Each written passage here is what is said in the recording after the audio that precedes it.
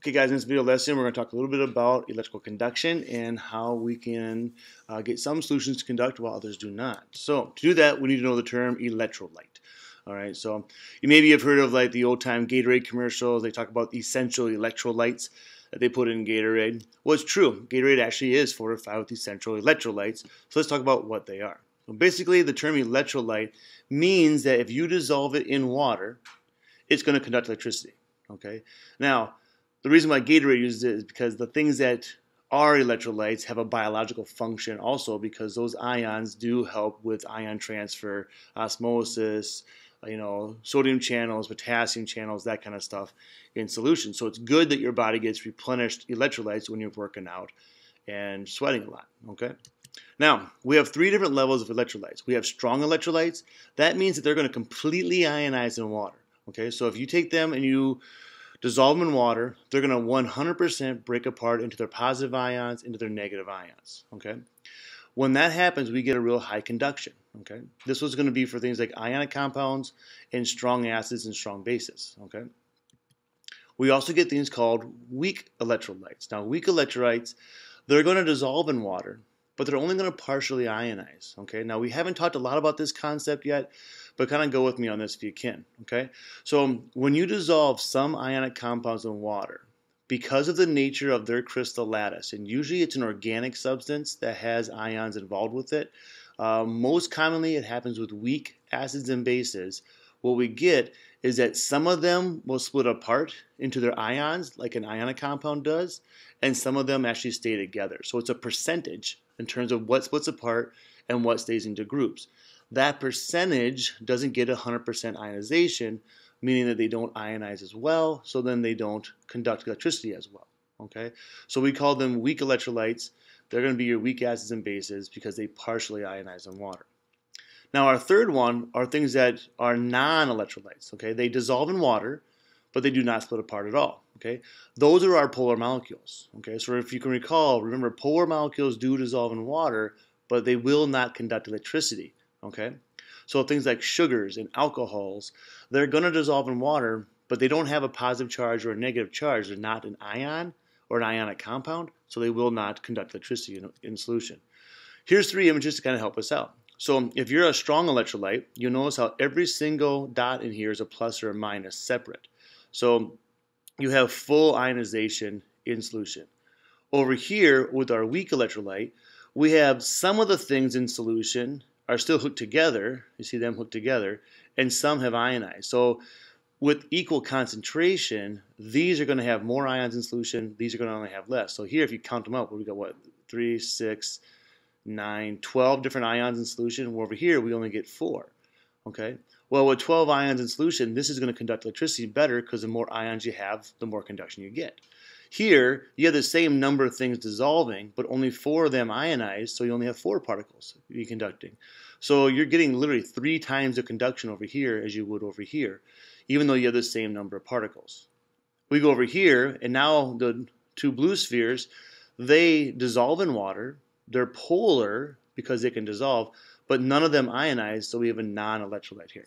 Okay, so some take-homes from this idea. One, nonpolar molecules don't even dissolve. Okay, so notice on this thing here, we're not talking about nonpolar at all here. Nonpolar doesn't even make the list, okay, because they don't dissolve in water.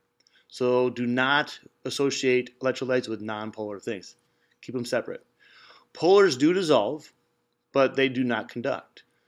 Okay, ionic compounds dissolve and conduct. Okay, so if you think about it, if I give you an unknown powder and say, what is this? Is it polar? Is it nonpolar, or is it ionic? One simple test is to dissolve some in water. If it dissolves, it's not nonpolar, because nonpolar wouldn't dissolve. If it dissolves and conducts electricity, now it has to be ionic, because that's the only thing that can do that. If it dissolves but does not conduct electricity, now you have a polar molecule. Okay, so it's a really quick, easy test chemists can use to start to classify an unknown substance or maybe an unknown contaminant in a substance that they have. Okay, so let's go to a little demonstration for you guys. Okay, so if we slide over here, get this lined up for you here, and what you see in front of you is a light bulb. That light bulb is attached to power. And if we start off with something really basic, okay? So we're going to start off with just plain old distilled water, okay? Distilled water, water is a polar molecule, and if we put distilled water in the bulb, nothing happens. Now that's weird for most people because usually people think, hey, you put water into electricity, it's going to conduct. It's super dangerous. Don't ever want to be wet when you're plugging other things in. The reason why we say that is because we're not usually dealing with distilled water or pure water. We're usually dealing with tap water. Okay? Tap water has ions in it. Okay? So tap water, if you put that into solution, you can see that the bulb lights up. Now it doesn't light up very strongly. Okay? But we do see kind of that orange glow going on here, so we get some conduction. So tap water does conduct electricity because of the ions in solution. Distilled water does not. Okay? Now, let's test some other things as we kind of go through here. So this container, I call it a cleaner. This is just distilled water. But I'm going to use this to kind of rinse off the electrodes to make sure that they don't get contaminated as I do this. The next thing I'm going to do is I'm going to go to 3 different solutions. I have a 5% acetic acid solution. I have a 5% sugar solution. And I have a 5% salt solution. The reason why they're all 5% is because I want them to have the same concentration, okay? So the same molarity, essentially, is what we're talking about here. Because I don't want the concentration to throw off on my results here, okay? So let's take the first one. Let's take the acetic acid, okay? Take the acetic acid, it's at 5%. I slide it in, and sure enough, we get some conduction, okay? It is an acid. Acids are ionic, but acetic acid is a weak acid. So this is really considered a weak electrolyte in terms of how much it conducts. Now let's compare that to a strong electrolyte and what a strong electrolyte would do for us. Okay, so I'll clean out my solution to get that all off. And then now let's go to 5% sodium chloride. Okay, sodium chloride is a very common, strong ionic compound. It will 100% ionize in solution. So 5% sodium chloride, whoa, okay? So we see the big difference here with this. 5% sodium chloride really dissolves, really, really bright, lots of conduction here, okay? Now let's bring it back to the other side, okay? So that was an example of a strong electrolyte. Now notice how my cleaning solution is even starting to conduct a little bit because those ions are left over on the electrodes. So I'm going to have to swap out my cleaning solution here. So I'll just get some more distilled water. And we want to keep doing this until it does not conduct. So now we see no conduction, so there's not enough ions there to create conduction. Okay, that was my cleaning solution. Last one we're going to test is the sugar water. So same concentration of sugar water. We put this thing in. Again, we get no conduction. Okay, so sugar, polar molecule, it does dissolve, but does not conduct electricity. Okay, so with everything equal, if you are a strong electrolyte, we will be strong conduction. If you're a weak electrolyte, you're going to weakly conduct. If you're a non-electrolyte, you're not going to conduct. Okay? So let's do one more little test with you guys here. Okay? So what I'm going to do is I'm just going to get some more distilled water. So this is just distilled water. And again, we'll double check it, make sure that it's not going to conduct. Right. And now I'm going to add in a little salt. Not much, just a little. Just a little bit of salt. Very little salt I put in there. Stir it up. And let's see if that little bit of salt will cause it to conduct. Nope, not enough. Okay, so I'm going to add a little bit more.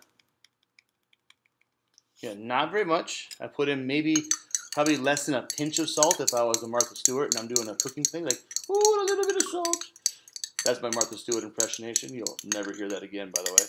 Okay, so we add just a little bit more salt, and now we get conduction.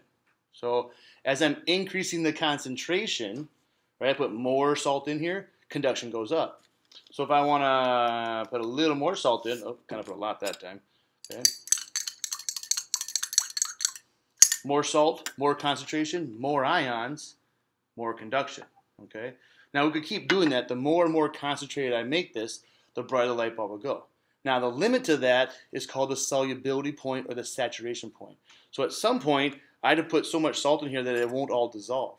After that, I can put salt in here until my face turns blue, but if it doesn't dissolve into ions, it won't conduct anymore. Okay? So one last little test. We have Kool-Aid, or basically artificially flavored caffeine-free cherry something from Cub Foods, and we have our good old friend Gatorade. Okay? So again, we're going to clean off my electrodes, and let's tell the difference. So is Gatorade really that big of a difference in terms of electrolytes? So here's my Kool-Aid. Okay, we get a little conduction, not much, but a little bit.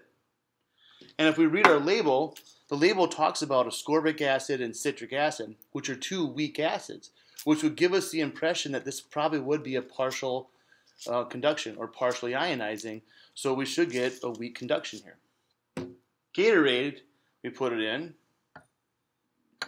and we get a stronger conduction. Okay, so this is more than just that. And if you read the labels on Gatorade, they have things on it like sodium citrate, monopotassium phosphate, citric acid, salt. It actually has salt in it, directly in it. Okay, so those are the extra ions in the Gatorade that it has. Okay, so it is a better electrolyte. It is a better drink to have. I'm not advertising Gatorade here. It is a better drink to have if you're working out and if your body is losing the electrolytes. It is not a good drink to have if you're sitting around watching TV because you're putting extra salt in your body does not need.